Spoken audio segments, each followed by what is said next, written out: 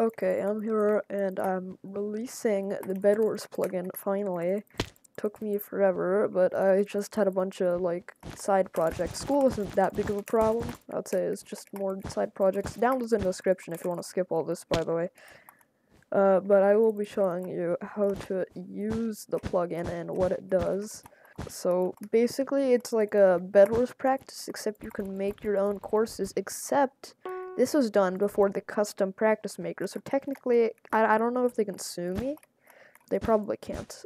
So you see I got the checkpoint back there. There's a diamond block, and that's the checkpoint, and there's a bunch of wool, and I could build to the gold block. There's a gold block underneath here.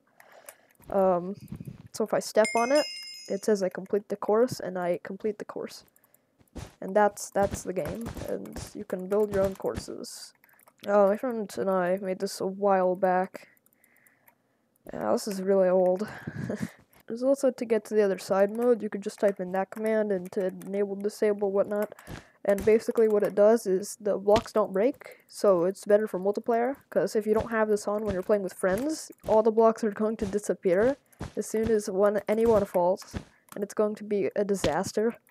Now another cool thing, if I get to the checkpoint over here, and to get to the other side mode, everyone gets the checkpoint, so bad people don't just get left behind. I feel like there's a better way to do this, but I'm too lazy to implement it, and I'm kind of in a rush.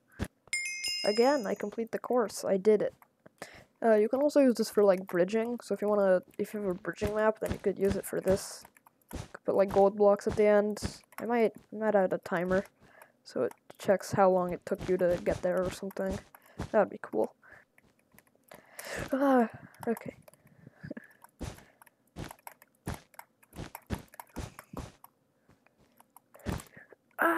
Okay. Now I'm going to show you how to install the thing. Okay, so something very important is, you have to have a Spigot server for this, and now some bad computers might not be able to run both a server at, like, the thing at the same time. So you might want to get a server host like Aternos or Minehut to run it for you, but even now it might be a little laggy. So you have your 1.8.9 Spigot server right here, and you have the plugin section, and you slapify it in here. You start up the server by double-clicking on this jar file, and then you win. I'm only going to be linking the jar file. If you want to learn how to make Spigot server, then search up any tutorial on YouTube, and you'll find it instantly. Yeah, that's going to be the end. Okay, bye.